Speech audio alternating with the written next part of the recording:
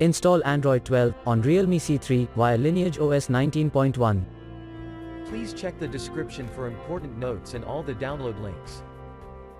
First download ROM and GApps packages, then transfer the downloaded files to the phone storage. Link is in the description below. Step 2. Boot your device into TWRP recovery.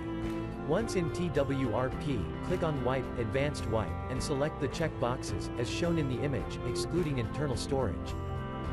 Step 4. Swipe the button to wipe the device. Step 5. Go back to the recovery main screen, and tap on the Install button. Step 6. Navigate to the storage, and select the ROM zip file. Step 7. Finally, swipe the button on the screen, to install ROM file. Step 8.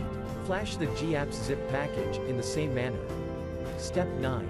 After GApps flashing completes, select Wipe Cache and Dalvik from bottom left side of screen, and swipe to wipe. Step 10. When the flashing process is complete, hit Reboot System. That's it, you have successfully installed the ROM on your device.